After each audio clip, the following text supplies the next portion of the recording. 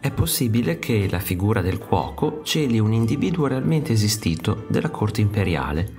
Potrebbe essere un ritratto umoristico del più alto funzionario di corte che sovrintendeva la casa reale, o potrebbe essere invece il ritratto di un soldato.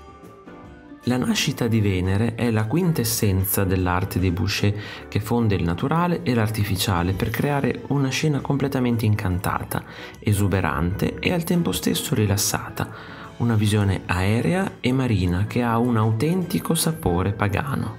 L'acqua stessa diventa un eccitante elemento erotico mentre si gonfia e si abbassa, sostenendo i corpi pallidi come perle che si abbandonano ad essa e offrono le loro membra come rami di corallo bianco, come posatoi per le colombe di Venere.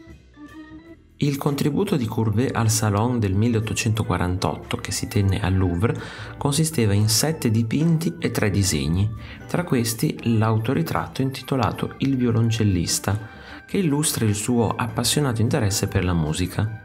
Sia a Ornans, dove i membri della famiglia e l'amico Promaillet suonavano vari strumenti, sia a Parigi, Courbet viveva in un ambiente che incoraggiava la sua inclinazione per la musica.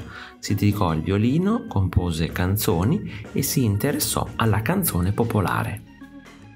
Un gruppo caratteristico di dipinti dell'opera di Van Delen è costituito da palazzi immaginari o eleganti interni domestici. Questi quadri sono concepiti come scatole prospettiche. Si aprono su una veduta di interni opulenti, con personale, in cui le regole prospettiche, abilmente applicate, più spettacolari nei soffitti a cassettoni ingegnosamente costruiti, giocano un ruolo dominante. Il presente dipinto è un esempio caratteristico. Una serie di dipinti di Latour degli anni 20 del Cinquecento, tra cui il San Girolamo, dimostra che egli entrò in contatto con lo stile di Caravaggio. Si presume che si sia recato in Italia e abbia ripreso la tradizione continuata a Roma da Manfredi e Valentin, ma la particolare forma di naturalismo del San Girolamo suggerisce anche una conoscenza dei seguaci olandesi di Caravaggio. Venere mandò suo figlio Cupido a punire Psiche, la cui bellezza era stata paragonata alla sua, ma Cupido e Psiche si innamorarono. Per mantenere segreto il loro amore, Cupido indossò un travestimento durante le sue visite notturne alla camera da letto di lei. Le sorelle gelose di Psiche rivelarono la sua identità e lei fu punita con una serie di dure prove. Alla fine Cupido e Psiche si ricongiunsero nell'amore eterno. Tutti gli interni di chiesa di Van Nichelen raffigurano San Bavone. Il presente dipinto, di piccole dimensioni, mostra la chiesa vista dalla navata settentrionale, con uno sguardo verso sud-est che lascia intravedere la parte centrale e quella meridionale. Per tutta la sua carriera, Adriaan van Ostade si concentrò quasi esclusivamente sulla rappresentazione della vita contadina. Il suo approccio al soggetto si sviluppò dalle prime opere, fortemente satiriche, a una rappresentazione più rustica e simpatica negli ultimi decenni.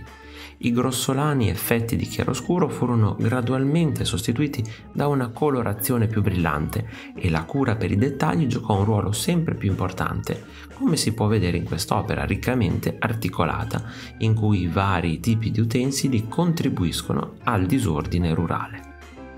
Nel 1869 Renoir e Monet realizzarono un'intera serie di scene di vita moderna dipinte all'aperto. Il loro soggetto è la Grenouillère, letteralmente stagno delle rane, situata sulle rive dell'Île de Croissy, sulla Senna, nei pressi di Parigi, di fronte a Bougival. La Grenouillère era un'elegante struttura costruita su una chiatta che comprendeva cabine da bagno e un ristorante. Vi si accedeva tramite passerelle e un isolotto con un albero da cui si osservavano i bagnanti. L'isola costituisce il fulcro di una coppia di composizioni gemelle dei due artisti.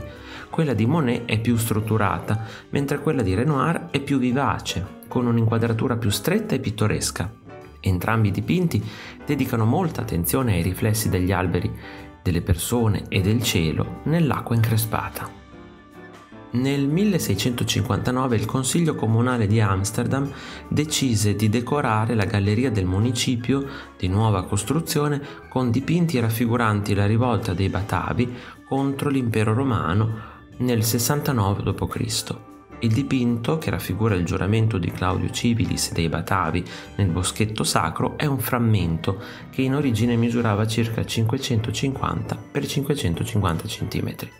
Questo soggetto, tratto dalla prima storia dei Paesi Bassi, era considerato un simbolo di indipendenza e orgoglio nazionale. Degli 8 quadri che si dovevano realizzare, questo fu il primo e l'ultimo perché rifiutato dal Consiglio.